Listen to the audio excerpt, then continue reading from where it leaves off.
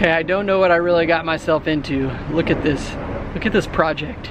It's pretty crazy. So today I agreed to say, hey, yeah, I'll come out and look at your foundation. Just let me shoot a video. And then I walk out here and the whole structure is like 12 inches off the ground. So very unique project today. I'm going to tell you some of the things I would look for as a home inspector, but obviously this is going to be outside of my skill set. This is going to be more to an engineer, but we can take a look at it, try to get an understanding of what's going on here, and then maybe we can reach out to the company and talk to them in the future.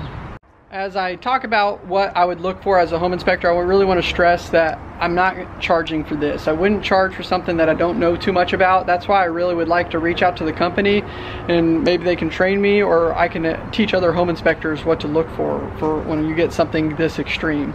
But when you're looking for something this extreme, some of the things that I would look for when I first come out is separation in the veneer. Do I have any cracks through the slab? And I'm worried about underground plumbing. Are the piers straight and level? Are the shims well done? You know, those are some of the major things that sticks out to me right away. Then as I go through the structure, I'll shoot levels of the floor. And as I shoot levels of the floor, do they fall within normal tolerances?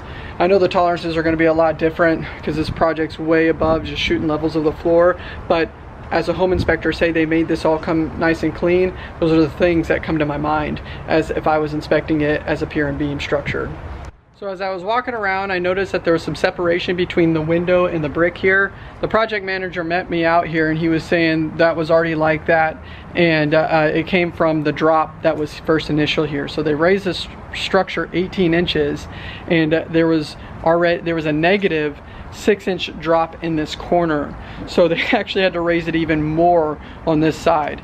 They raised it and leveled it out to the rest of the structure, but there is some separation there, but they kept the separation the same. It's something they're gonna have to come in and fix down the line. The next item, when I was talking about how did they fix the plumbing underneath the structure, and right here you can see they have new PVC drain lines. You always want to make sure there's a negative slope on these items. Because sometimes whenever they're leveling homes, it won't have a complete negative slope.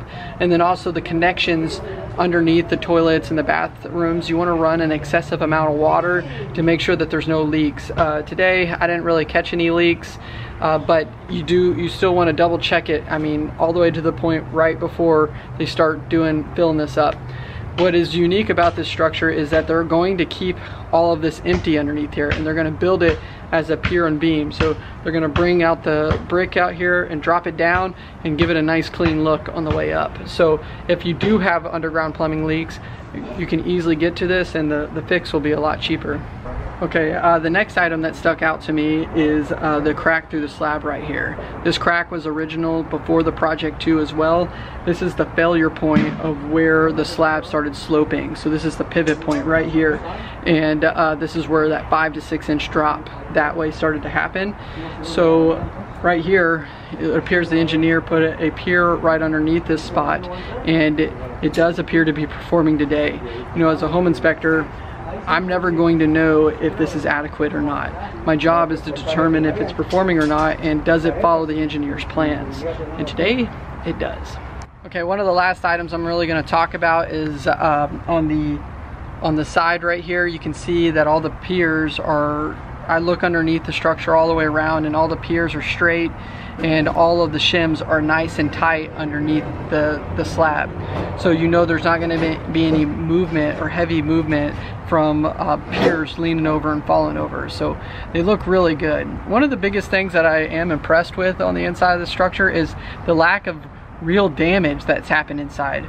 The company that lifted this structure did an amazing job. I mean, we only got one stress crack on the inside, and if they cleaned up that stress crack, new sheetrock, new paint, no one would ever know that there was any issue in the past besides it being lifted up out of the ground. Really great job, guys. I know they asked me not to drop the company name in there, or the project manager did, but he is going to reach out to him to see if I can do a future video with him. I really hope they do, because this is new, this is really amazing to me, and I would love to learn as much as I possibly can. Alright guys, if you like these types of videos, please hit that bell and hit the subscribe button, and hopefully you can catch the video where I am going to shoot it with the project manager and the engineer, and maybe they can talk to us more about this structure and me just kind of winging it through there. But that's Chris with A Action, and I'll catch you on the next one. Thanks guys, bye.